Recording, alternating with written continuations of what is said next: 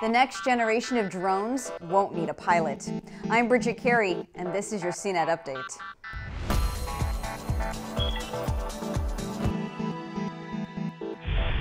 Personal flying drones are becoming a popular tool for taking aerial video. You just hook up a GoPro camera to the small quadcopter and control it with a remote. Now, most sports action shots are a two-person job. Someone does the cool skateboard tricks and someone else is in charge of flying the drone. But the next generation of drones won't need a pilot. They could be set to automatically follow you. Two drones asking for funding on Kickstarter promise to do just that. AirDog is one that can follow a set path, freeze in position, and hover at a spot or maintain a certain distance from you at all times. It works by following a signal from a device called the Air Leash, which you would wear on your wrist or helmet. AirDog plans to charge $1,500 for one. Another auto-flying drone is called the Hexo Plus. You program the flight using a smartphone app. It tracks you based on the location of your phone.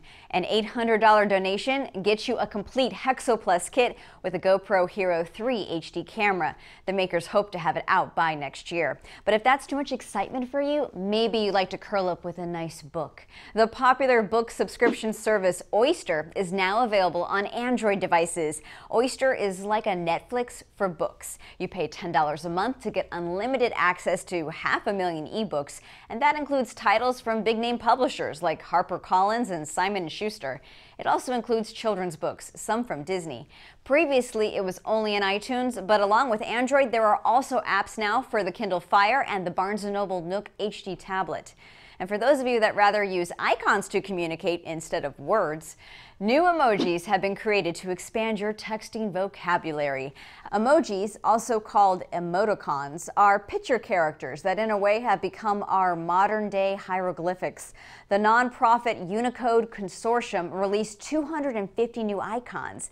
The group offers a suggestion of what the images should look like in black and white, but it won't be in color on your phone until the operating system maker like Apple or Google adds these icons into the keyboards. Now, some new ones we can look forward to include a squirrel, the Vulcan salute, and a levitating businessman.